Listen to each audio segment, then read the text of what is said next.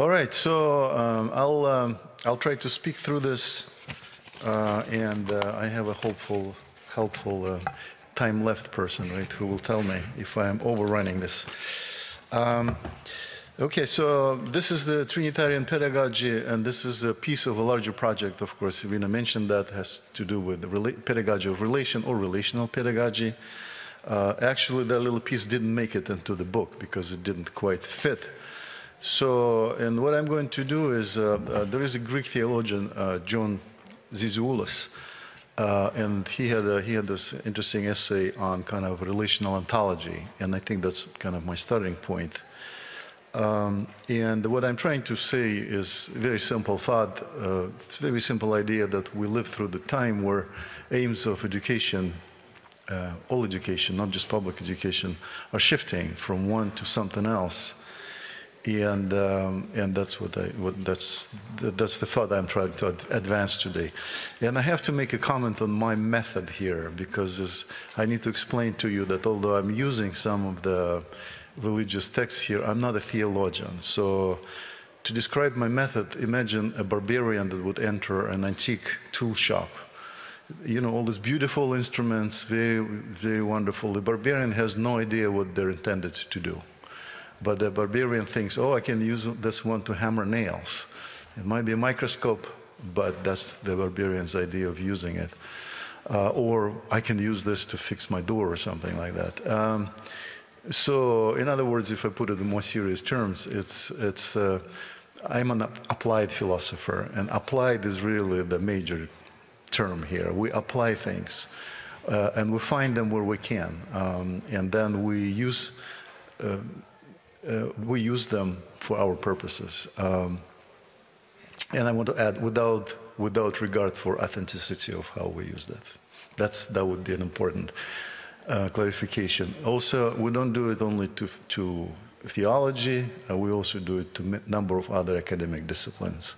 We come as barbarians to sociology or to anthropology, wherever we can find stuff that might be useful to us.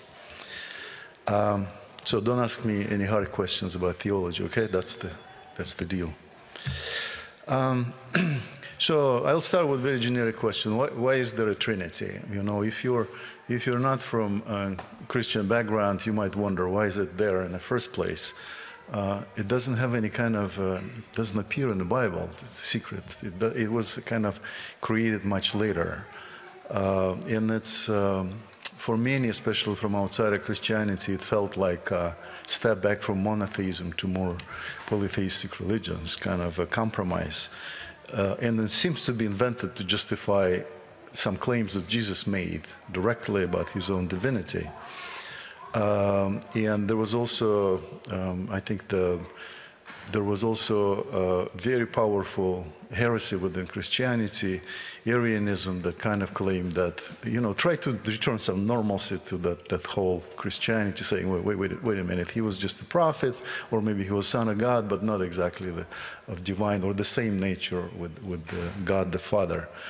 And then Arianism was very, very, very powerful, but then in the end, almost all, maybe some of the exceptions, Christian traditions right now are Trinitarian. So why did the idea of Trinity won? And I think the answer is simple: is that, you know, I mean, people need God to kind of think about ideals, and that's why all cultures have some sort of an idea of a God. But it's really, I mean, if you translate in the contemporary language, it's what should be, right? Or what's the good thing, and I think the Trinity allowed to kind of reinvent the God. You know, if the Old Testament Jewish God was more of a God of action, and he did a lot, and he is a creator or actor. He was doing something to the world. Now, this whole the Trinity came as the idea of, yes, he is an actor and a creator, but also he is a model of like perfect relationship. So when you take the Trinity, it is the model of the perfect relationship. And of course, you know, Christians discovered that your ideals cannot be too specific. too concrete. Otherwise, you kind of disintegrate and you become an idolater, right? So there was a huge debate between iconophiles, iconoclasts, and idolaters, like how concrete your ideal should be. Like if you ask why there is a prohibition against statues of God or like graven images, as they say. Well, it's too specific, you know, it's too concrete. And then there were iconoclasts who didn't want any images at all, no symbols, no nothing. And of course, there was a compromise with the iconophiles. You know, think of the idea of Trinity as sort of this fuzzy picture of the perfect relation is. It's balanced, it's reciprocal, it has a history to it, and it's not relation to oneself. There are three persons, they have the same essence, but they're three persons in relation with each other.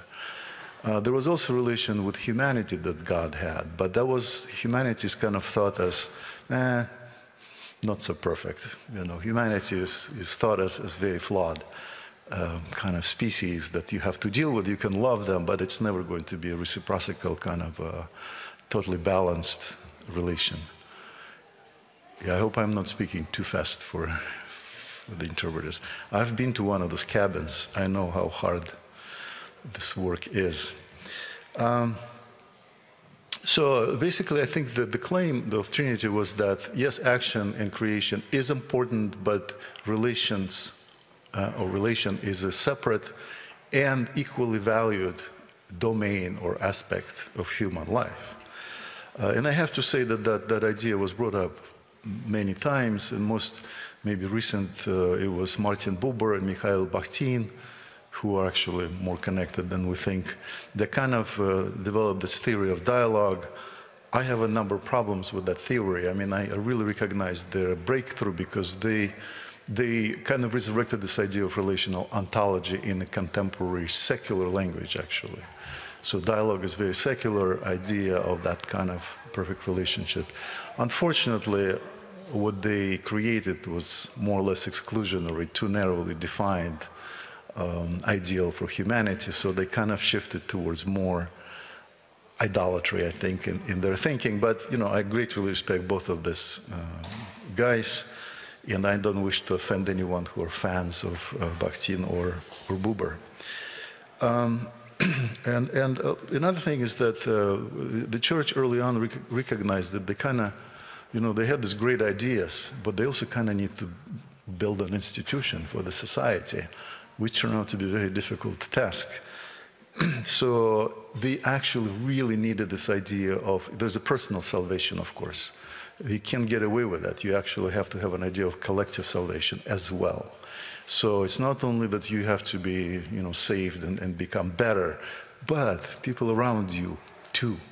They have to become better. They have to have like gradually improving communities rather than just any community at all.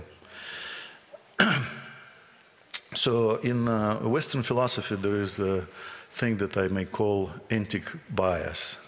I don't know if it comes from the word entity. So the entities, it comes from Aristotle, actually. In Aristotle, like things are important, are primary, relations are secondary. And I think it kind of, the Christian theology, especially early patristic philosophy, was challenging that, but it came back to the Western philosophy. We still think that things and people are primary, and how they enter in relation with each other is the secondary reality that we need to study. I don't agree with that. I think relations as real, as important, and maybe more important than entities or beings or things.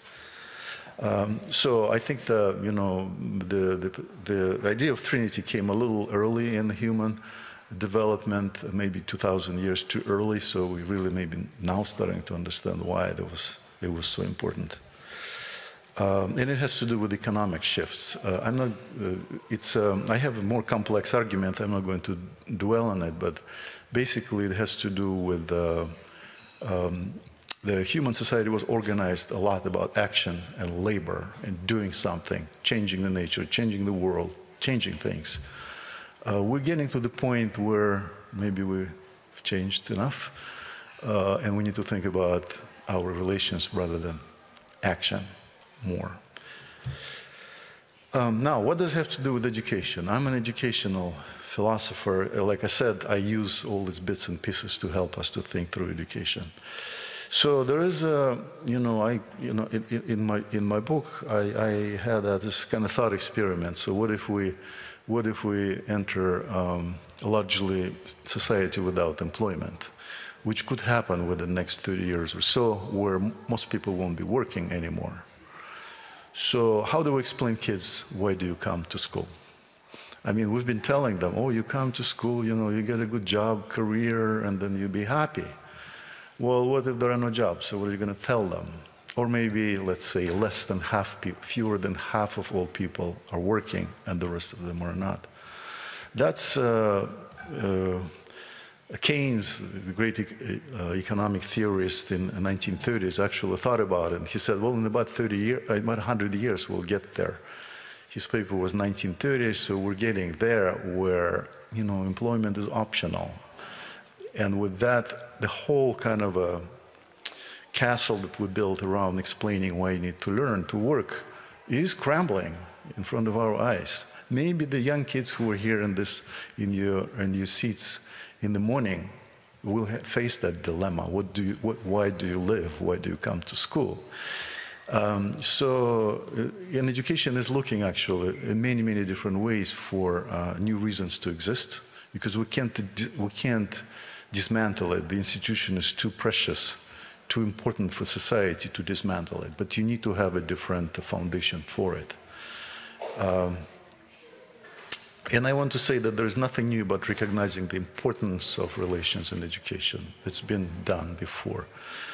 But few people realize that it's not just important, it's the essence of education. You kind of create this relationality, and that's why you're doing it. Learning algebra is a tool to do that. So I call it the swap of instrumentality, right? So many of us think that, oh, relationships are good, but your test scores are more important, or your academic achievement or learning outcomes. So relationship was thought to be instrumental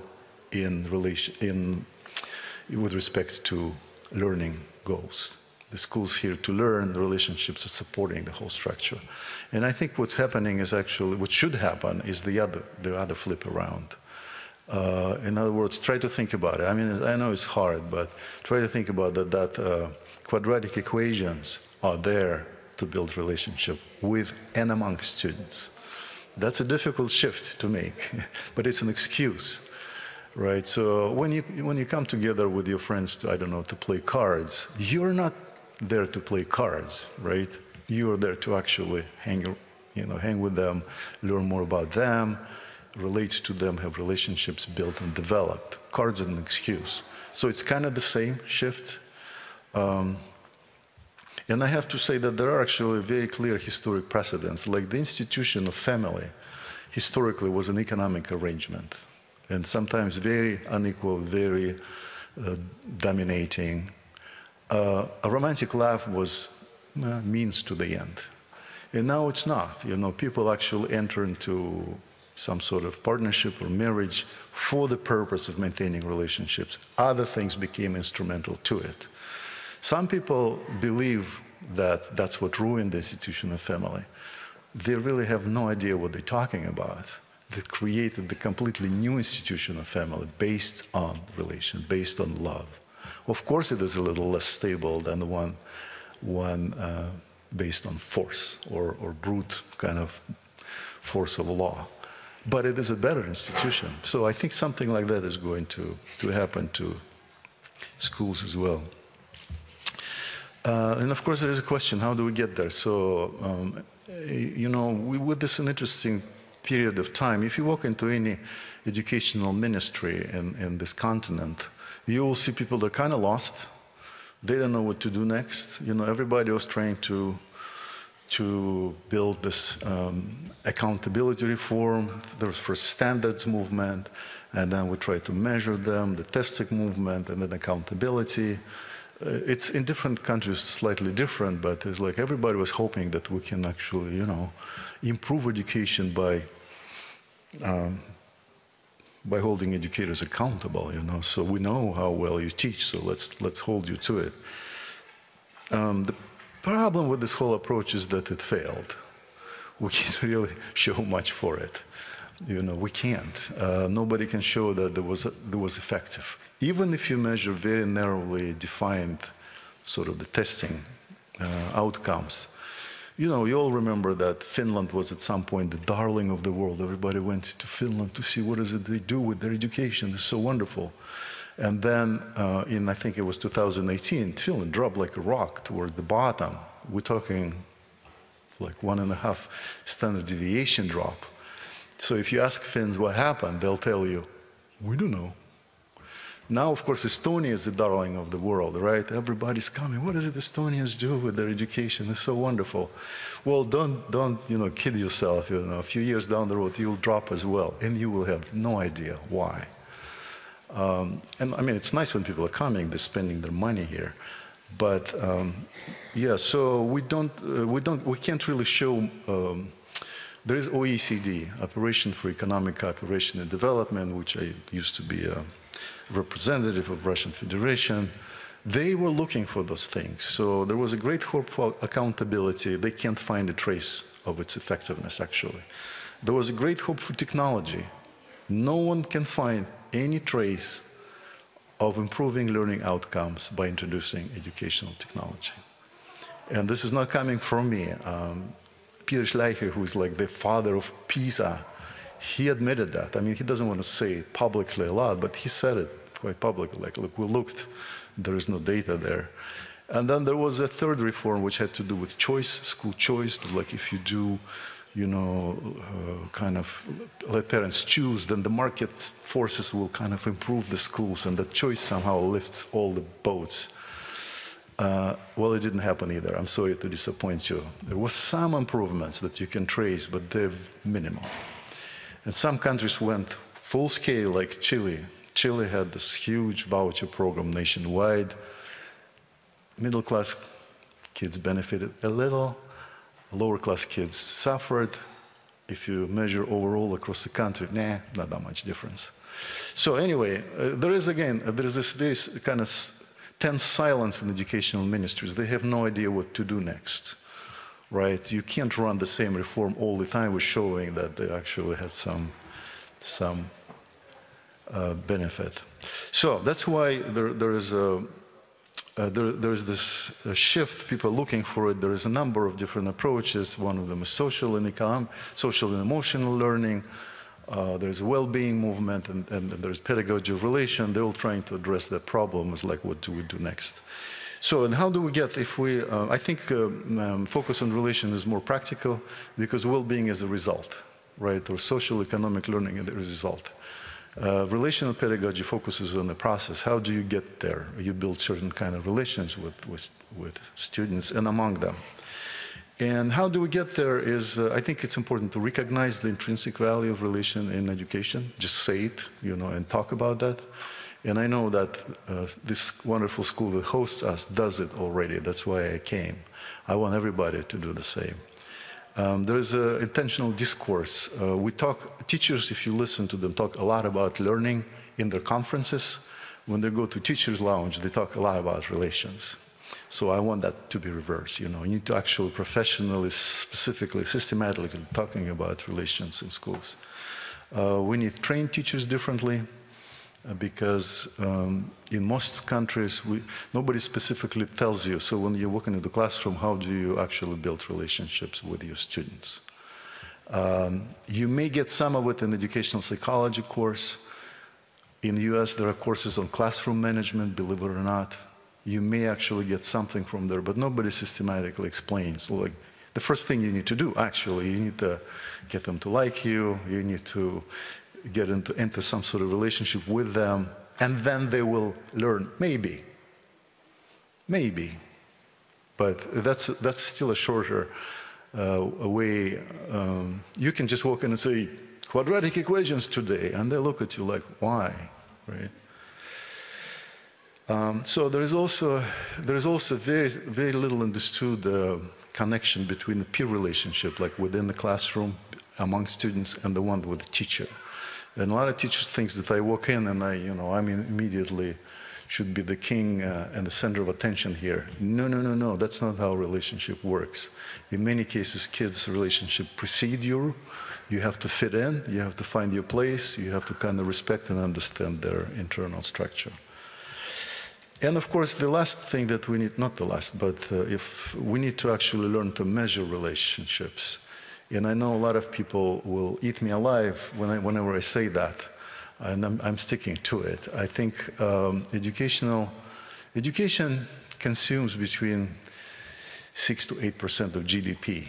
There's a huge money involved. So the public will never tell us, take the money, do whatever you wish with it. We'll never ask any questions. So if you think that's going to happen in education, think again. They are going to ask us to show some proof. And the only way to show proof if you actually learn to kind of understand what sort of relationships you have, how do you measure them? Relationships in the school better than in this one. Can you prove it beyond anecdotal evidence? If you can't do it, then none of it will become reality. Unfortunately, that's the world we live in. And the workshop will be like one of the attempts to build kind of a scale measuring relationships in a class and also school-wide, but it comes later. How are we doing on time? Does anyone? We're doing well. Okay. All right. Yeah, and I'm actually, no, let me give you one example here. So there's like one of the ways to understand what a school or university values, look at their mission statements or sometimes value statements. And you will see, and nobody reads them except for me, I think, and they're usually terribly boring. But you can still, there's a difference. Like, for example, my university that I work with, what is their values? They list student success, scholarship, research and creative activity, diversity and inclusion, community engagement, innovation, integrity, and accountability, right? None of these things are relational values, right? Out of whatever 12 words, not one is about human relationships. And I'll give you another example from Rider University. You've never heard of it. It's a private university in New Jersey somewhere, right? So here's their values. No person roams these halls as a stranger. And integrity of word and deeds forms the foundation of all relationships, right? So they clearly state what they're all about. You know, they're about this relational experience that students are about to get. I'm not sure, I've never been there. I don't know if they do it well or they're just claiming to do that. But they're smart enough to recognize, oh, that's important. And it's an interesting, maybe, anecdote. You know, some 12 years or so, there was this guy called Clay Christensen. He died since then. He predicted that in 10 years, there will be only 3 or 4 universities left in the world because you can learn online anything you want. All right? So, okay, 10 years later, no, we don't have 4 or 5 universities in the world because students come on campus, and school as well, not to learn anything. They come to have that experience of being, it's sort of it's the period of your time that you need to have. It's part of our human story. Yes, I went to school and I had all these friends, this experience, these memories, and I built some relational space around me. The same with universities. That's not what they come. They come stay in a dormitory where your neighbor is likely to be your best man at your wedding, right? That's why you come. You come to find a partner for life. You come to experience something, to expand your repertoire of relationality. That's why you come. So, and I just want to also cite the mission of this school, St. John's. And they're saying this: pedagogy is primarily a relationship in life. The school is consciously committed to creating and maintaining good relationships between children and teachers, colleagues, families, and school, parents, and children. So, I mean, you can do it. You just need to have a little bit of imagination how to do this. And of course, I want to say that we don't know much about relationality yet. We have these great ideas, grandiose ideas, but one of the things that we don't know exactly is the specifics of educational relation as opposed to any other one. It's not a family. I mean, a family could be kind of a metaphor, but it's really not a family, distinctly not a family. It's not a workplace. It's not an entertainment. It's not a club. But what is it? So there are different kinds of relations that fit different purposes. And one that is educational is not really clear how is it distinct from others. I mean, I have some hypotheses, but we really don't know. We didn't really study it well enough. I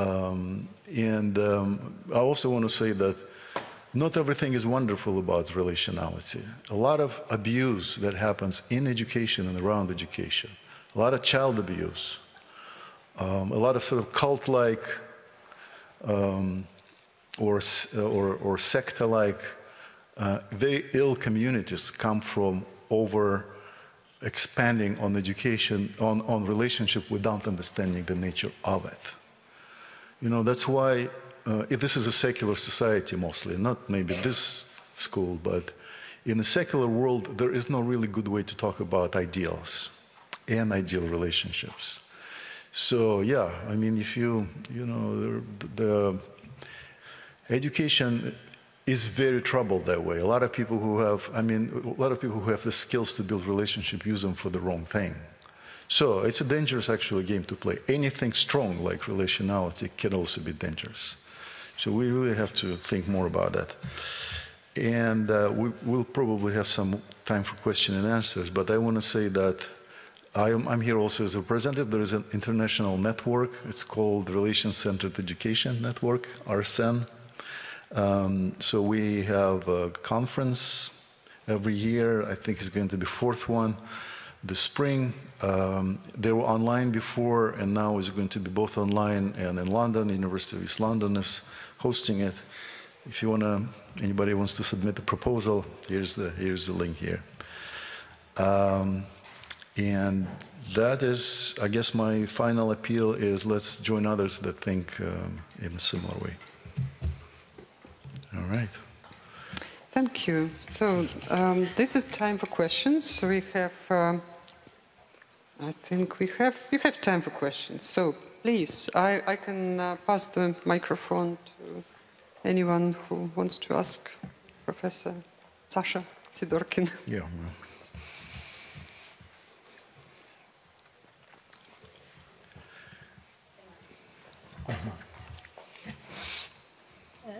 Thank you very much for a very inspiring paper.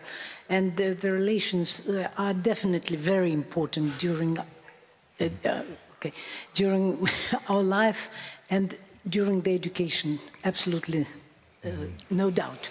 But what do you think about the pre-educational period when people are just thinking what they will probably learn or what they have at school?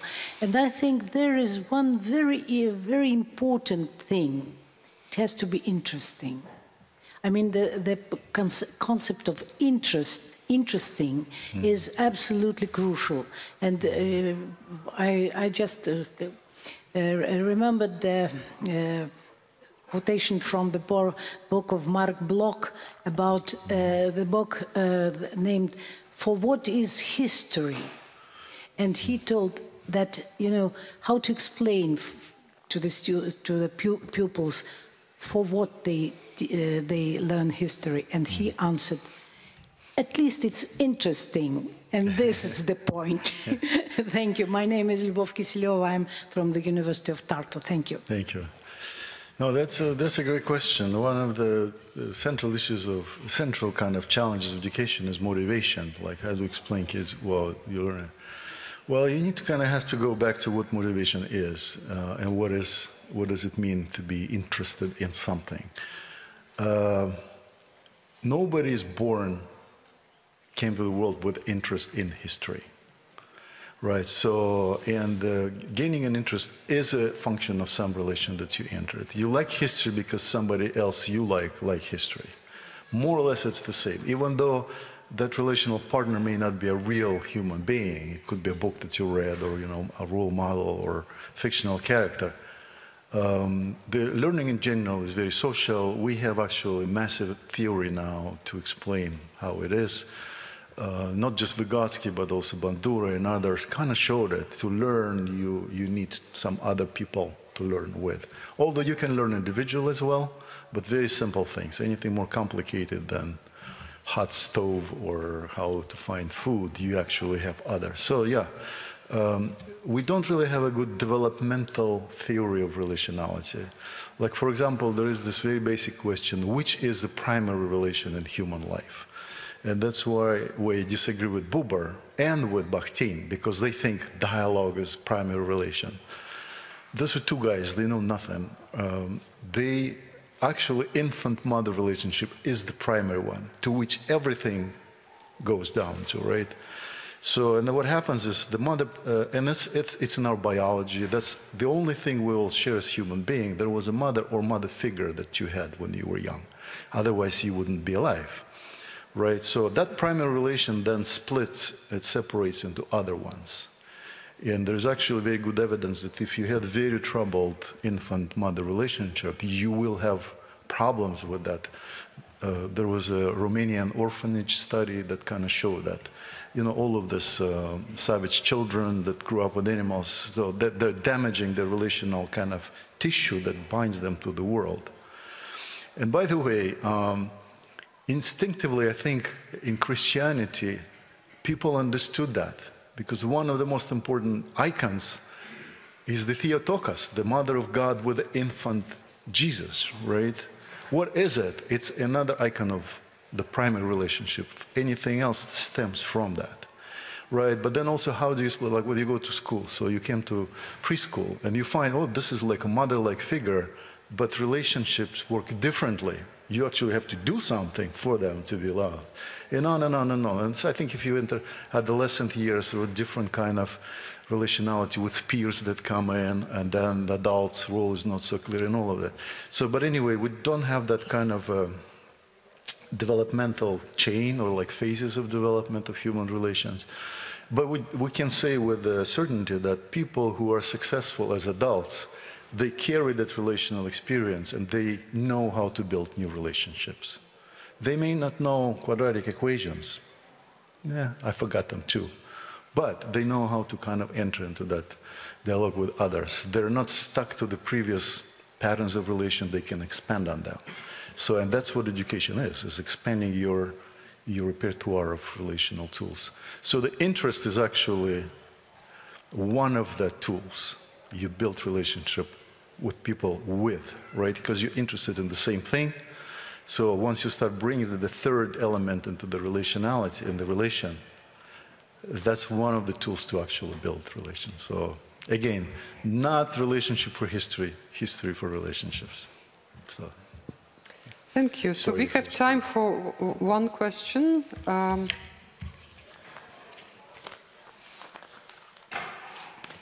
Well, in that case, I can ask myself, I wonder about PISA. Does PISA tell us anything about relations? It actually does, because PISA is not only a test, there is also a questionnaire that they do, and they change it every year a little bit. There is actually a set of questions there about classroom experiences. Nobody studied that from that point of view, so if anybody wants to do a doctoral dissertation, PISA have a massive set of data. They'll probably share it with you. It would be interesting to tease out. But then the problem with all this research is you find something, and the first thing we ask is it correlated with learning outcomes? That's a wrong question to ask, right? It's like, those people who argue that, oh, you should study music because it will make you better at math. Well, I'm sorry, you just defeated yourself. You should study music because music is beautiful, not because it makes you better at math. First of all, it's a lie. It does make you better at math. And second, you just admitted the subjugated status of your profession by doing that. It's the same thing here. If you find at PISA there are some schools that are relationally much stronger than others, you don't have to prove it with their higher scores on science, because that would be a self-defeating move. No, you need to study its own phenomenon. Kind of, those dimensions are not parallel, they're kind of perpendicular to each other. I can imagine a school that is very good at learning outcomes, but terrible at relationality. Some of the elite schools, there's like more of a drill and kill, you don't really like anyone, but you're just there to get through. I don't want my kids in the school like that. So don't, you can measure things, but you have to measure by their own scale, not by some other scales. Thank you so much. And so let's thank our first speaker.